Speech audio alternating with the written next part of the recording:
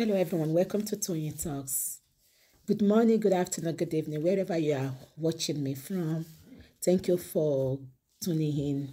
We appreciate you. Thank you for your comments, the button, so that you don't miss out on our videos. Yes, let's dive into this. Today's video is going to be, let's watch it right now. Thank you. I'll see you in my next video. Stay safe, stay blessed. I love you all. Bye. And now they have been targeting me by releasing a voice note recorded a few years ago for medical purpose. Wumi, what is the voice note? Young Bekiri. Who is targeting you, Wumi? Nobody is targeting you. If they are targeting you, me ti debe, I can feel it. Wumi, nobody is targeting you. Nobody have your time. When we are ready for you, Wumi, you will answer the call. You will answer that call. You will answer Berekete's call. You will answer every solicitor's call. Me really no. When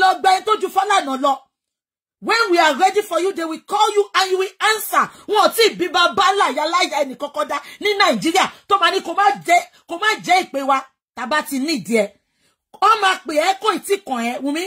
Wọ́n máa pè yín kò tí kàn yín. Lọ page, go and take a chill pill. Oyi ba kàn ẹ́, má worry, má kú kí ikú tó dé. Nobody is targeting you, Wumi. Spare me your manipulative acts.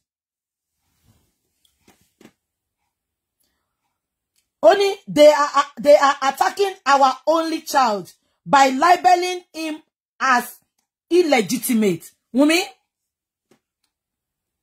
ìwọ gangan mọ̀ nínú ara ẹ pé Mohbad kọ́ ló lọ́mọ yẹn. I want come and tell me.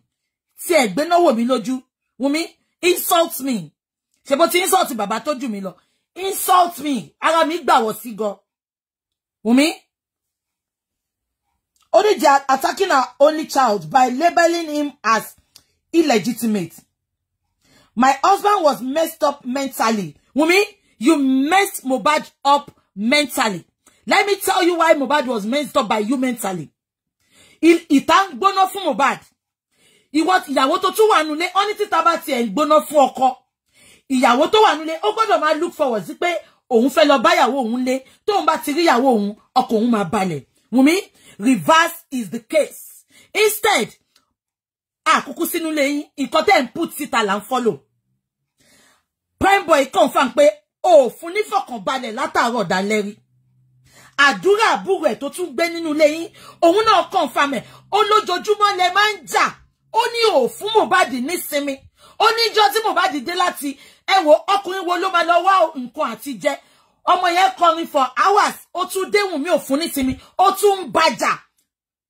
Gbogbo ọjọ́ ló fún ọmọ yẹn nísinmi. Mohbad go confirm ẹ̀ nínú voice note tá gbọ́. Ó lójoojúmọ́ ló máa ń fóun ní wàhálà. Wá wá lọ máa bá ìyá òun wá lọ máa pòkọ ìbànújẹ́ sí. Wùmí, ta ni ò fún bọ̀bọ́ ẹ̀ nísinmi? Ìwọ ni number one person tó fún nísinmi. Bó tẹ̀ jẹ́ pé wọ́n ní lára níta. Tó jẹ́ pé àwọn tó bímọ fún ló fẹ́ pa. Àtàwọn ìyá ẹ̀ tó ti náwó Mohbad tó ti pa sáyé tó tún fẹ́ pa. Inú ilé tó tún bọ̀ nǹkan ṣó fún nísinmi ni Wùmí. Mò ń bí ẹ lọ́rọ̀ ni. Wọ́n sọ pé tó bá bàjà tán, ìwọ náà ló máa kó ẹrù tó máa lọ sínú hòtẹ́ẹ̀lì fódìndí ọ̀sẹ̀ mẹ́rin. Mi ìríbi tọ́kọ àti àwọ̀ tí ń jàrí tó lọ jókòó sótẹ́ẹ̀lì tó sọ pé òun ń bínú. Wùmí, Ọlọ́run á dájọ́ fún ẹ. Gbogbo àwọn àpapọ̀ obìnrin rere tó ń wá justice ní gbogbo orígun mẹ́rẹ̀ẹ̀rin àgbáyé, Wùmí, wọ́n á dájọ́ fún ẹ. Ẹ jẹ́ kí n máa kà lọ. My husband was messed up mentally, psychologically, and physically. If he had continued speaking publicly about his challenges. Wùmí, ó sọ pé if Mohbad would have, tó bá jẹ́ pé Mohbad ń sọ̀rọ̀ síta pẹ̀lú gbogbo nǹkan tó ń ṣe, bóyá kò ti ní kú, Wùmí kò lè sọ̀rọ̀. Àìsọ̀rọ̀ Mohbad lórin tó ń kọ. Ṣó ti gbàgbé ni Prime Boy confirm fún wa. You think say I know they see? PA tẹ́ bá ń wò mí, ẹ bá mi send the video Prime Boy yẹn kí n play fún kó gbọ́. Prime Boy ti sọ fún wa. Only you think say I know they see? Me I they see ìmọ́lẹ̀. Oh, gbogbo ọ̀rọ̀ yẹn Wùnmí Mohbad ò fi kọrin Mohbad ò sọ̀rọ̀ síta bọ̀ gbogbo ẹ̀ ló fi ń kọrin òpònú ìyàwó tó jẹ́ òpònú olè tó jẹ́ pé olè ló wá jà nínú ilé Mohbad ó wá lọ lọ́wọ́ gbà ni ó wá gba ẹ̀mí ẹ̀ ni ó wá parí mission ẹ̀ nínú ilé Mohbad ni kò jẹ́ kó pay attention to details of his music ìwọ gan ò lè sọ pé orin tí Mohbad ń kọ ni ṣé ìyàwó rere nìyẹn tó bá yẹ pé ọmọ orin tí Mohbad ń kọ ni ó ní sọ pé Mohbad will speak out Mohbad was always speaking out with his music Wunmi Mohbad was always speaking out with his music ṣé bless ni bless lórí yẹn no ẹ bá mi wá bí tí mo ń wá bí tí prime boy ṣe bí video yẹn jọ yẹn you think say I know they see many things too many things mi ìfẹ́ orin yẹn prime boy ló jẹ́ ká mọ̀ pé Wùnmí ló ń bá wínú orin yẹn ipe oro bí mo rí ṣùgbọ́n mo ń rí mo kàn sọ̀rọ̀ ni so Wùnmí Mohbad ń rí gbogbo nǹkan tó ṣẹlẹ̀ yẹn má sọ pé kò rí ìwọ ló stupid bí ya Mohbad náà ṣe stupid. Only if he had continued speaking publicly about his challenge, perhaps he would still be alive today. Wùnmí báwo ló ṣe fẹ́ wà alive? Ẹ ti ṣàpapín ẹran Mohbad. Ẹ ti orchestrate plan yẹn. Tí ó bá jẹ́ bẹ́ẹ̀ ni, ẹ ní gbé Mohbad lọ sílé alágbo kó lọ bímọ. Ẹ ní gbé ó ní lọ bímọ lé alágbo. Tí ó bá jẹ́ bẹ́ẹ̀ ni, Mohbad ò ní pé ẹ ní transformer tó ń pín kiri Lẹ́kì. Àṣírí tú sí Mohbad lọ́wọ́ lẹ pa. Wùnmí ẹ jẹ́ kí n máa sọ lọ. Only I wish he had summoned the courage to come publicly as many times as he could. Wùnmí báwo ni Mohbad ṣe fẹ́ summon courage láti bọ́ síta wá sọ̀rọ̀? Ìwọ àti ìyá ẹ ti kọ́kọ́ manipulate destiny ẹ. Remote control ẹ fi control ẹ. Ọmọ 27 years old tí ò ní account number. Tí ò ní account tó ń fowó sí tó jẹ́ pé account ìyá ẹ àtàbúrò ìyá ẹ ló ń fowó sí ṣé ẹ ti kọ́kọ́ bà yé ọmọ yẹn jẹ́ Wùnmí ṣé ẹ ti kọ́kọ́ bà yé ọmọ yẹn jẹ́ ọmọ tó jẹ́ pé àgbàlagbà tó ní account tí ò ní account ẹ jẹ́ kí n máa kà lọ. Ó ní how I wish he had sum up the courage to come publicly as many times as he could, but he didn't want anyone to see his vulnerability. Wùnmí, but you saw his vulnerability and you took advantage of it. You saw Mohbad's vulnerability and you took advantage of it, Wùnmí. He was a gentle, calm soul. Number. Kò ní kó sọ yẹn fún àwa náà mọ̀. Eléri ibu. Only he was a gentle, calm soul, making a man feel inferior. Wùnmí, ẹ jẹ́ kí n kà tó ẹ má sì jẹ́ kí n sọ̀rọ̀. Only making a man feel inferior, making him live in fear, assaulting him publicly, among others. Now, only making a man feel inferior, making him live in fear, assaulting him publicly. Now, Wùnmí, so my people won't come and ṣẹlẹ̀ sí ọkọ ẹ. Ìgbésẹ̀ wo ló gbé as obìnrin rere? Tó bá yẹ pé bó ṣe ń fò kiri ńsìn tó lọ bá blogger to blogger, tó lọ bá gist wèrè ńgbà yẹn, tó yẹ pé gbà yẹn ló lọ bá ni. Ìwọ náà ní platform, you don't need to go to anybody. Ojoojúmọ́ ló update back to back. Òun ló dífá fún ẹ tó yẹ pé ìgbà tí Mohbad kú, ẹ̀mẹ́jọ ló update lẹ́sẹ̀kẹsẹ̀. Myself, I miss you.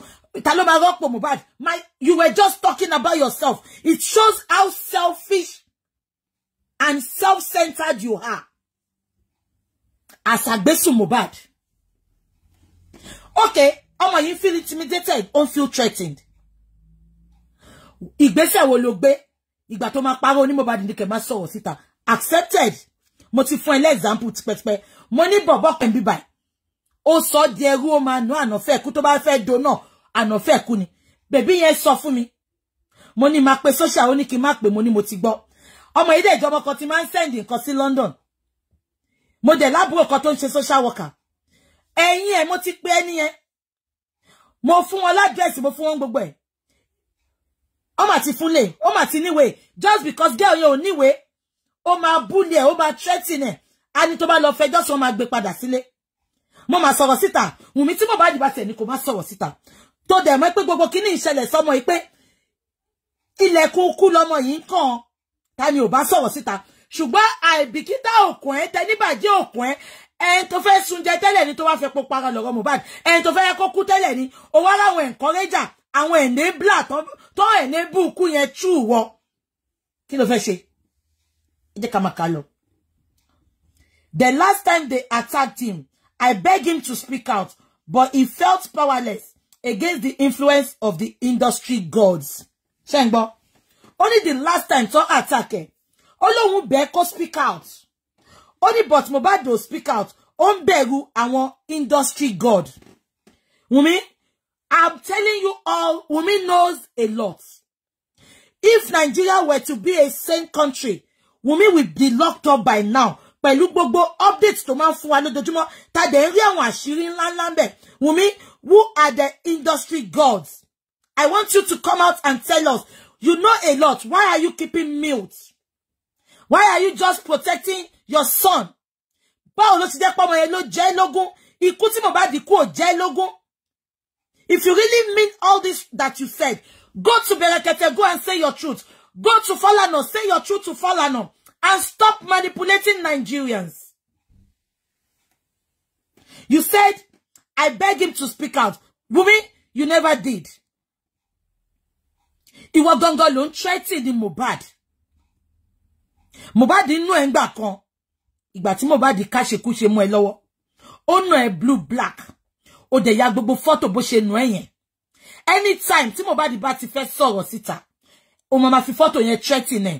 Ó sọ pé ayé àbàjẹ́ bí ayé little cash. Ó máa gbé àti Yemi, God bless you. Tí Mohbad bá ti fẹ́ sọ̀rọ̀ pẹ̀lú gbogbo nǹkan tó ń ṣe fún tó ń ká mọ́ ẹ lọ́wọ́. Those are one of the things tó fi ń threaten Mohbad ńgbà yẹn. Nǹkan tó fi ṣe fún pọ̀ o.